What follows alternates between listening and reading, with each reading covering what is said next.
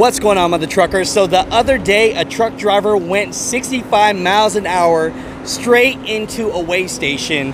The comments went crazy. Some people said, you know, forget the DOT. Some people said, oh, it was a mental thing. But truth be told, sources say it was a medical problem. 63 years old, James G. Bristol was driving a 2021 Freightliner when he had some sort of medical problem, and that's when that happened. You know, prayers go out to the family. I know a lot of people want updates on this, but I'm sorry to say, trucking is just so dangerous, people. And you know, I'm sad that that happened, but you know, all you mother truckers, please, you know, prayers for this family. You know, I would hate to get a phone call like this about my loved one.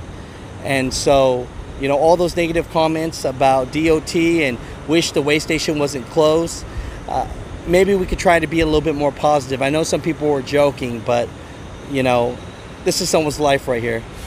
I wish the best for you mother truckers. I love you guys so much. I'm so appreciative for this situation that you guys have given this platform for me to just speak my truth and help other truck drivers. But with this one, James G. Bristol, so we know you're in the skies, man, trucking out there. And prayers to your family. Have a good day. Bye.